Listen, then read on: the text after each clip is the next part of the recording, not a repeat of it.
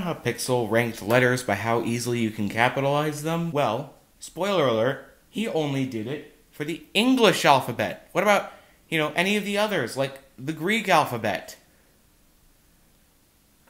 The Greek alphabet.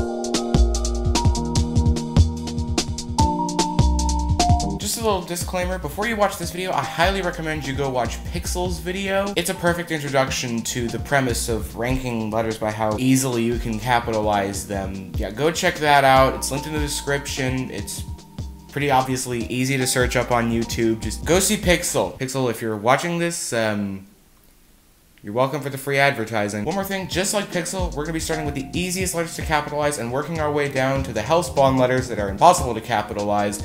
Because, why not? So that brings us to the easiest letter in the Greek alphabet to capitalize.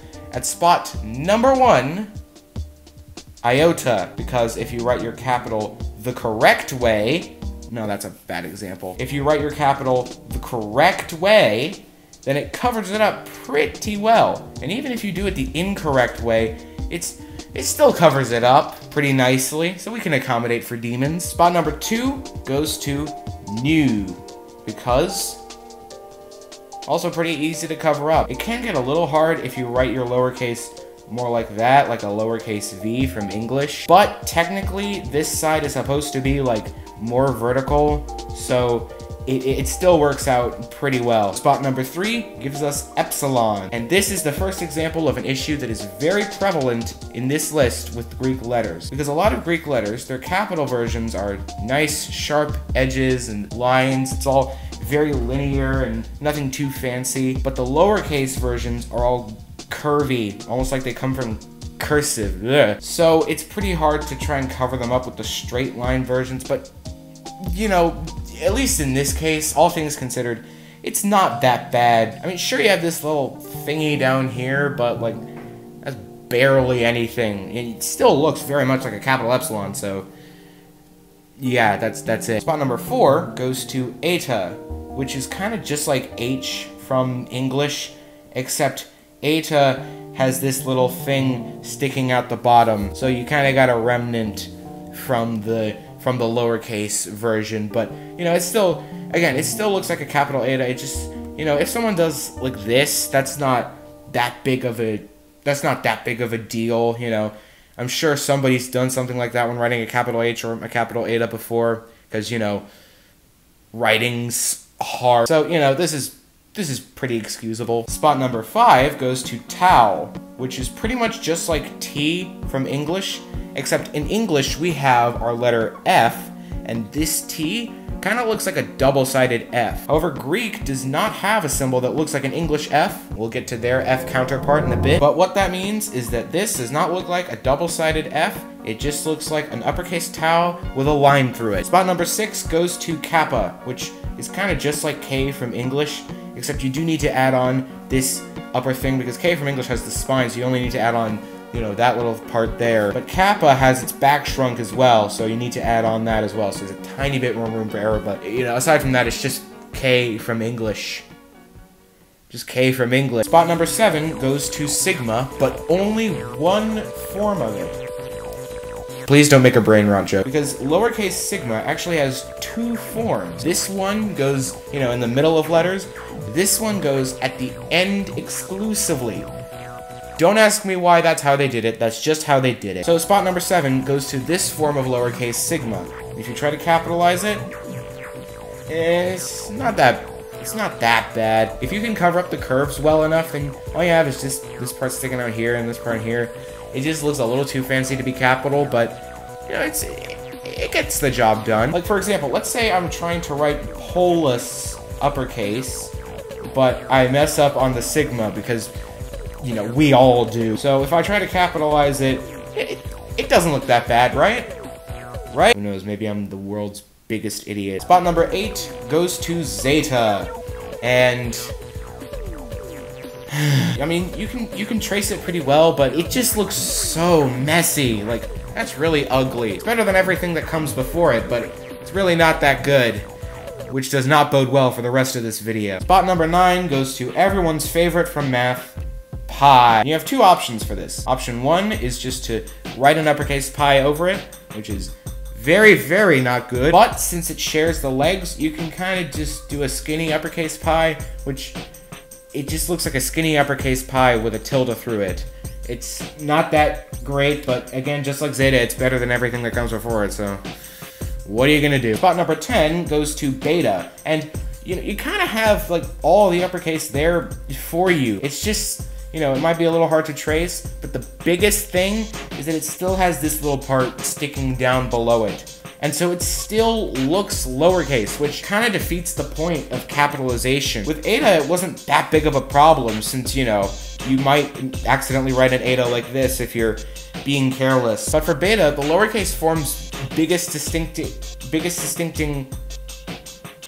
for beta, the lowercase form's biggest distincting feature is this little thing down here. So if you write it like this, it still kind of looks lowercase. So, you know, it's like, what's the point of even capitalizing it if you can't really make it look capital? Spot 11 goes to mu, which it's, you know, in a way similar to M from English. You got these spaces here. With mu, it's harder to make it work, and you also got this little tail thing. Spot number 12 goes to lambda. And, you know, this one isn't actually that bad on its own. It looks pretty capital. I mean, you got this little thing here, but it's not, again, all things considered, not that bad. But again, let's say I'm trying to write polis all uppercase, and, you know, I mess out on the lambda because, wait, mess out? What the? But I mess up on the lambda because, you know, we all do. So if I want to capitalize it, I have to be really careful not to obtrude on this omega here. So that's why it's actually as low as it is, because again, on its own, it's not that bad, but it sticks far out to the left when you have to capitalize it, so it could get in the way of other letters. In a way, it's kind of similar to L from English, because that on its own is not that bad at all. But if it's already next to some other letters, you have to like make it under the letters. It's weird. So that's why lambda is at spot number 12. I had to go and look at my script. Spot number 13, we have theta. The downside to this one is you can't really get rid of the oval. The upside is a capital theta, its line doesn't go all the way through it. So, you know, the line's already there. It's like all you need, already there. So that's convenient. But again, you can't get rid of the oval, so it's really hard to try and disguise that. Spot number 14 goes to ypsilon, or ypsilon if you want to be all ancient Greek about it. Originally, I actually had this at last place because it was kind of just like Y from English. You have to write a whole new one. There's nothing you can do. But then I realized the left side of a lowercase epsilon is supposed to be kind of straight. So you can kind of trace over that, but you're still going to have this tail thing. But it kind of looks capital, so yeah. Spot number 15 goes to Xi. Who named these letters? And this is the most prevalent example of the problem of the curly lowercase letters, because look at this abomination. What I think happened is that a lowercase Z kind of used to look like this, but because people were like, you know, writing fast and all, it started to look a lot like this, and then the capital is just big and pronounced enough that it didn't get the same treatment. But now when you try to capitalize this, you can trace over it, but you still get a lot of remnants from the lowercase, so it just looks really, really ugly. Spot number 16 goes to P, and all you can really do is just like trace over like this, and you just get the X from the TJ Maxx logo. Spot number 17 goes to the other variant of Sigma, because this one is far worse to cover up. You can only really cover up this bit, and the rest is sticking out all around. And also this kind of looks like Trump. Spot number 18 goes to Omega, because you can try and cover up the sides a bit, but you're still gonna have these bits and then this all thing in the center. It looks like a cursive E. Gross. Spot number 19 goes to C, and while I appreciate the simplicity of having your lowercase letters just be the capitals but they go below the line, it leads to weird amalgamations like this when you try to capitalize them. It's like, that looks terrifying. Spot number 20 goes to Omicron, and it's just O from English.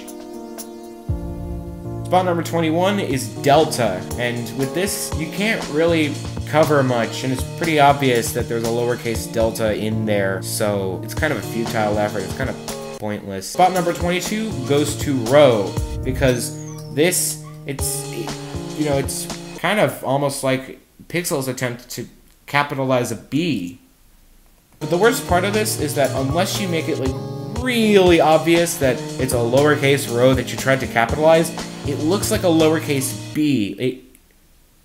No, this isn't English, this is Greek. Unless you really like try and, make it apparent that this is not a lowercase beta, it looks like a lowercase beta, and that could get confusing, which is really not good. You do not want letters to get confused with each other. That kind of defeats the entire purpose of having them be different. So the confusion is why rho is as low as it is at spot number 22. Spot number 23 goes to phi, and this,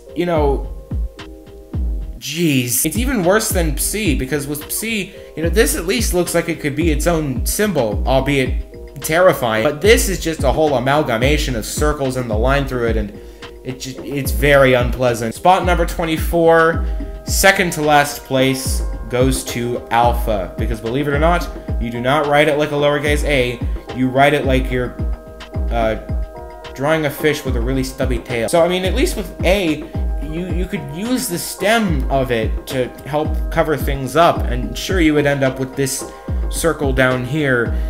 I'm not wording it like Pixel did. Just this bulbous sack underneath it. But with alpha, it's even worse because you don't have a stem to work off of. All you can really do is just try and disguise it with these curves, and you got a lot left over from the lowercase. But believe it or not, there's still one letter that's worse than that, and all the rest. Gamma. It's just like Y from English. You just have to write an uppercase gamma on top of it. So yeah, Iota is an angel from heaven, and Gamma is a demon sent straight from the depths of hell. I really don't know how to do outros. Thank you for watching. Please never speak of any of this again.